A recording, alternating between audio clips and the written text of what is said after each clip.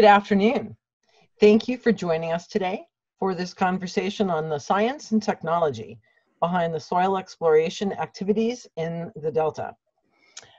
So for background, Governor Newsom's State of the State speech in February of 2019, he called upon the Department of Water Resources, DWR, to pursue a new environmental review and planning process for a single tunnel solution to modernize water infrastructure in the Delta.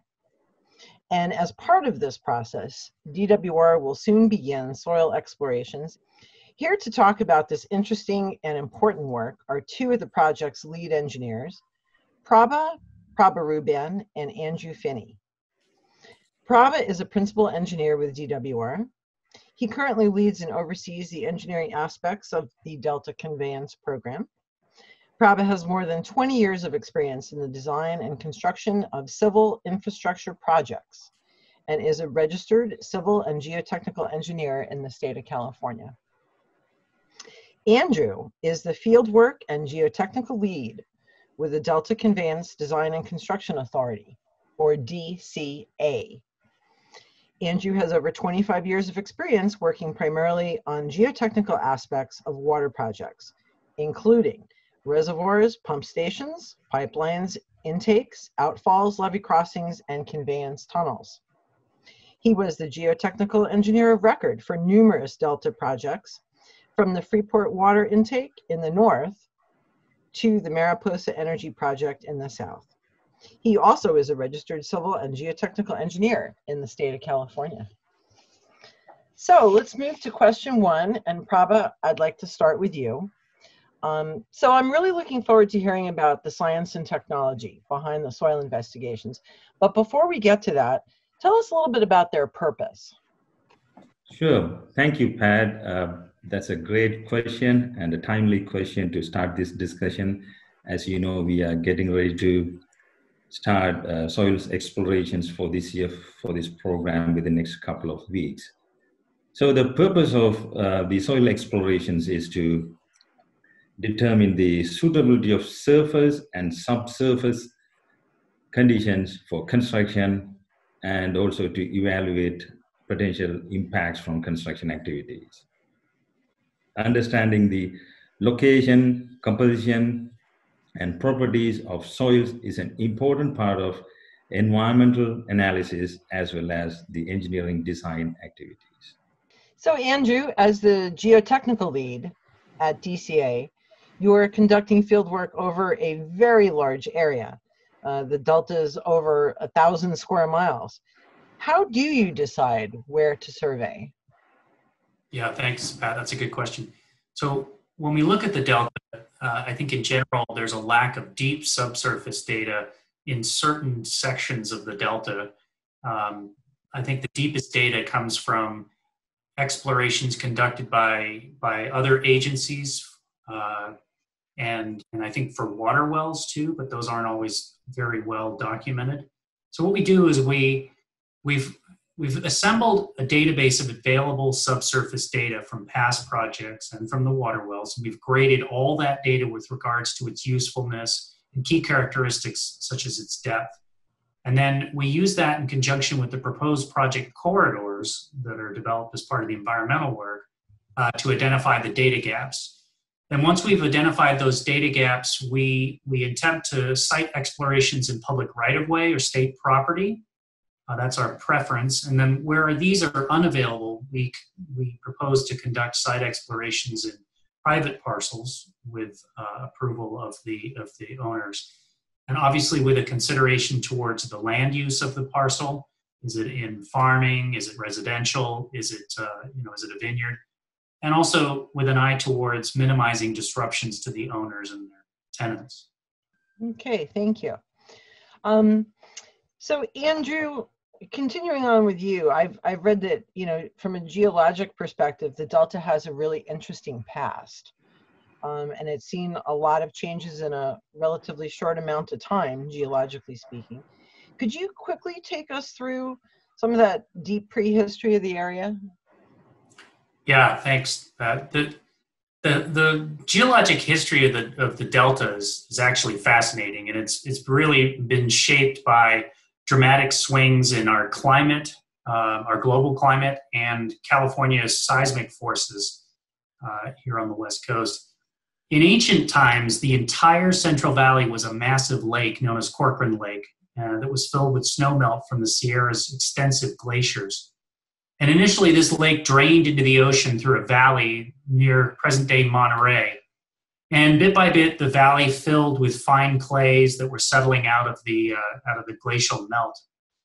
However, seismic activity raised the coastal mountains and plugged off this outlet. And with the ice continued to melt, and ultimately the lake began to carve a new outlet to the ocean. And at some point, geologists only recently have recognized this, that coastal barrier collapsed in a cataclysmic outrush of water that ultimately carved the Carquinez Strait as we know it today.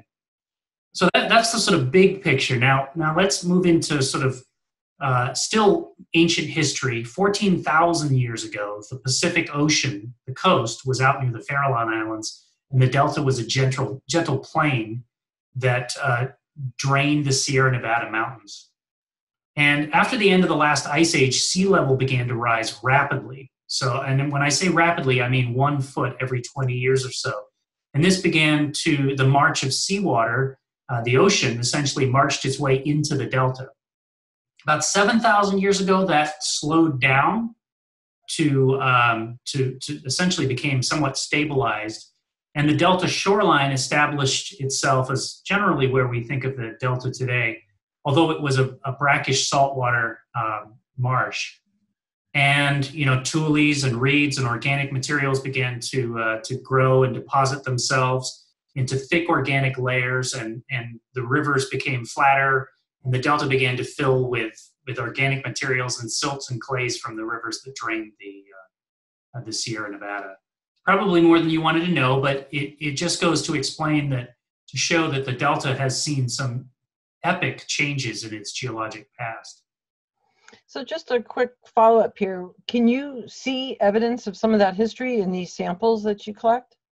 Yeah, we can, Pat. And we see that most notably, and it's what folks know the delta for, is the thick organic peats that make it such a rich agricultural area. We see that thick sequence of organic peats in the upper superficial soils, but we also see old buried river channels that are leftover elements of that gentle floodplain that I talked about. And we even see lenses of volcanic ash from ancient Sierra volcanoes and from volcanoes that were as far north as Oregon. So yeah, the subsurface information is fascinating. Great, thank you. Okay, I think our next question will go to Praba, and you can help us get an idea of exactly what's involved in some of these investigations. Like, what does a soil investigation entail? And I was going to just touch on a couple more questions that maybe you could try to cover in your response here. Like, what do the crews do, and what is a CPT? And what's a borehole, and what kind of equipment do they use, and how wide and deep are these holes? So you just heard from Andrew on how we determine the locations for soil explorations. Once we know the location, we will reach out to the landowners to get access. If it is a private property, we will work with the landowners to get a temporary entry permit. If it's a publicly owned land, we will apply and get an encroachment from the agency that owns the right of way. Once we get access to the site, we will send a crew consisting of a geologist, a biologist, a cultural resources specialist, and a real estate agent to perform environmental clearance and to stake the location. During this process, we work with the landowners, we listen to their concerns and adjust the location to either to avoid or minimize impacts to the existing land use. After we stake the location, we call underground service alert to notify our exploration locations so that our exploration activities won't interfere with the existing utilities. After the locations are cleared for existing utilities, we will mobilize field crews to start the field work. A field crew typically consists of a geologist, an environmental monitor, and a couple of other staff members to operate the equipment. There are several methods of explorations. We use two methods that are commonly used in the industry. They are called cone penetration test, or CPT, and standard penetration test, also known as SPT or borehole. In a CPT test, an 1.5-inch instrumented cone is pushed into the ground and soil properties are recorded. This test doesn't involve drilling and is relatively quick. SPT test involves drilling a hole into the ground and perform sampling at regular intervals, typically every 5 feet. A borehole would be about 6 to 8 inches in diameter. Depth of boreholes and CPTs vary based on the purpose of the data we collect. For the Delta Conveyance Project, typical depths would vary from 75 feet to 300 feet. We follow the relevant ASTM standards to perform these tests. Land-based CPTs and boreholes are typically performed using truck-mounted drill rigs or CPT rigs. Andrew, let's turn to you about time frame. Like, how long does it take to complete one of these surveys, and for the field work, how long are you typically on a site?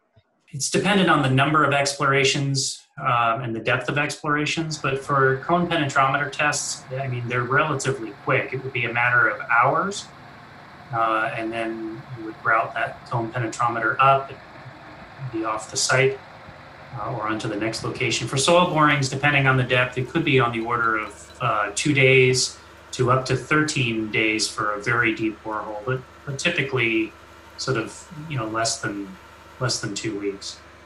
So just sticking with you, Andrew, kind of following up here, once you get all these core samples and the data from the CPT,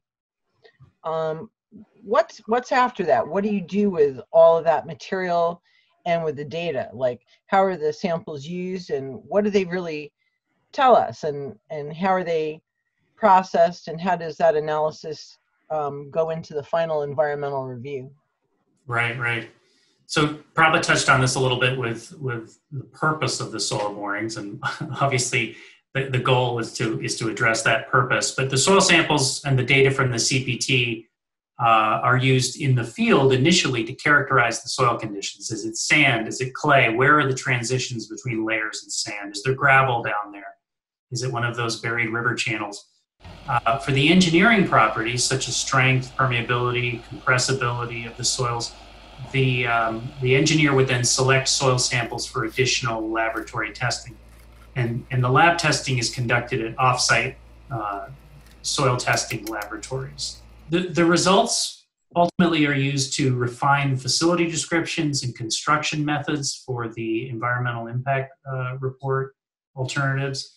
For example, soil types, strength, the age, the permeability, the presence of groundwater will be used to determine the extent of pre-construction ground improvement, for instance, which is an important element of the work, or methods to reduce potential settlement, or develop seismic design criteria and predict how the delta will behave in ground shaking.